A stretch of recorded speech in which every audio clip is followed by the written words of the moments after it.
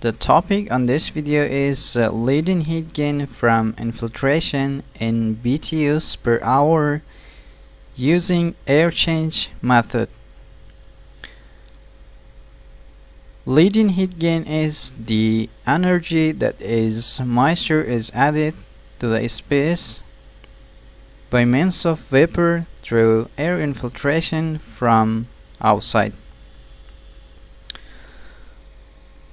To find the amount of latent heat gain in a space, we use the result of air change method, which involves estimating the number of air changes per hour which can be expected in spaces of a certain construction quality. So by using this method, the quantity of latent heat gain of infiltration is estimated.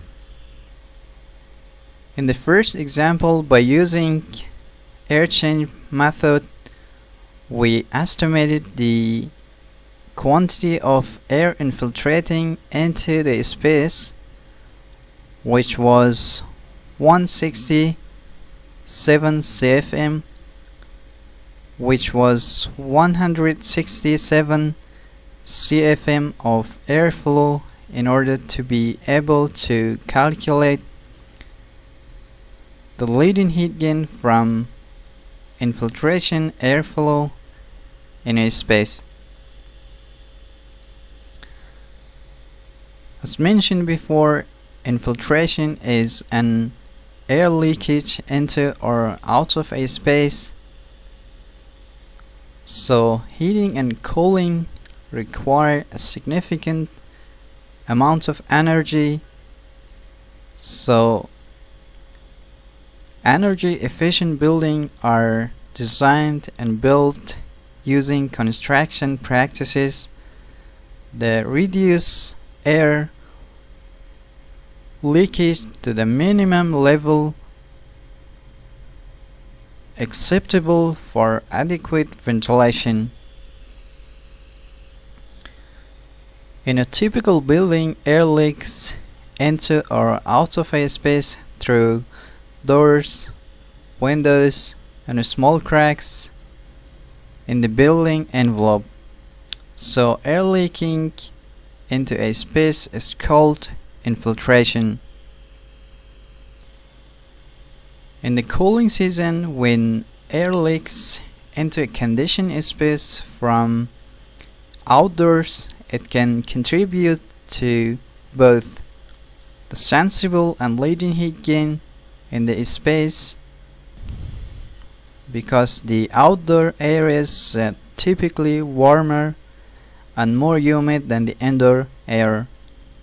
The equation used to estimate the latent heat gain from infiltration is QL equals 0.7 times airflow times delta W. As in the first example, we calculate an office space with volume of 33,600 cubic feet of volume,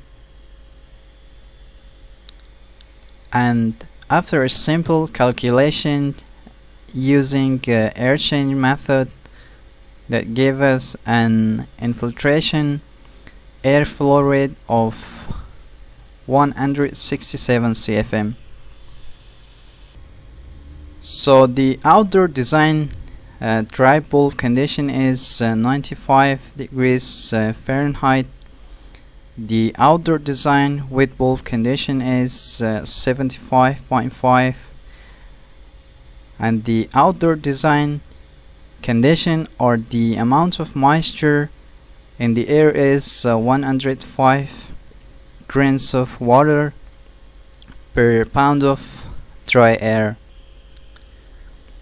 The indoor design dry bulb condition is 75, and the indoor design wet bulb condition is 64.5 degrees, and The indoor design condition or the amount of moisture in the air is 70 grains of water per pound of dry air. The amount of infiltration airflow into a space is 167 CFM, and we use a factor of 0.7 at standard condition at sea level,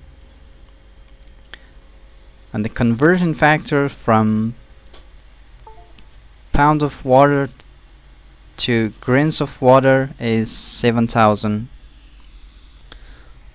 So you need to remember that 0.7 is not a constant which is differed from properties of air at standard condition of 69 degrees Fahrenheit of dry air at sea level.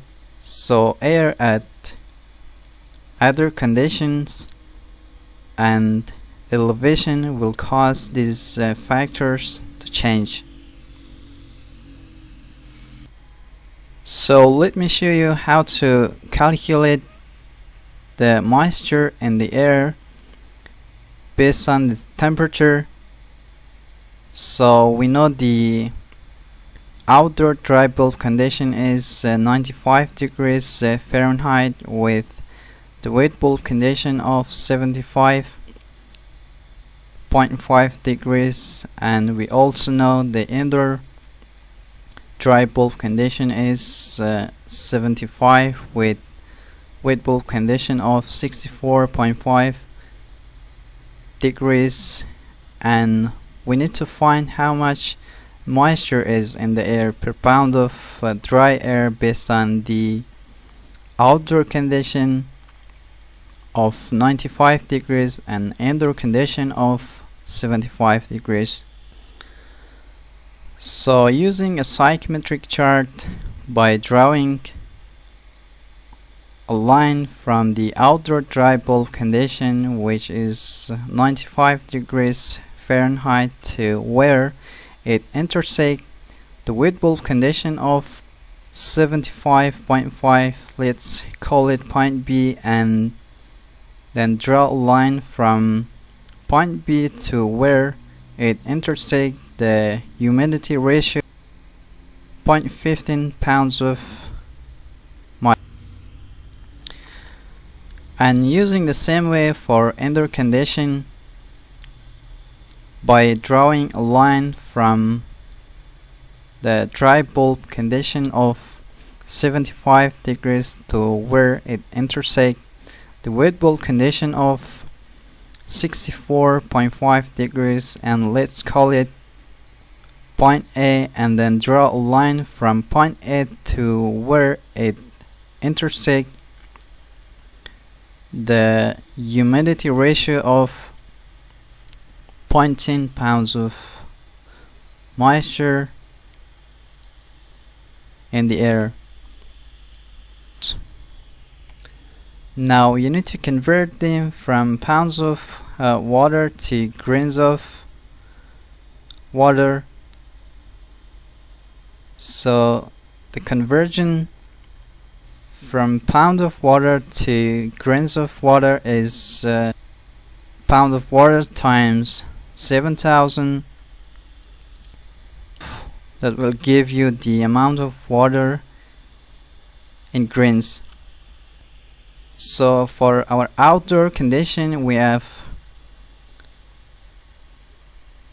0.15 pounds of water times 7000, we get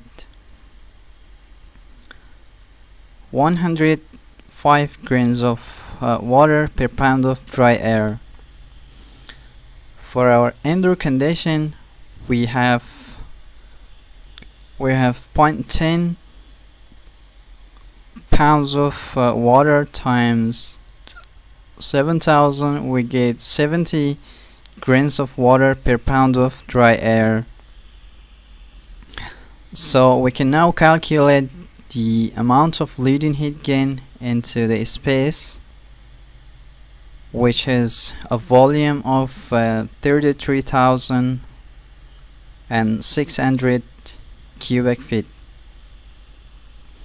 So QL equals 0.7 times 167 CFM times 105 minus 70. That gives us 4,100.5 BTUs per hour. For the space we calculate it, which is a volume of 33,600 cubic feet of volume. So that's it. Thank you for watching.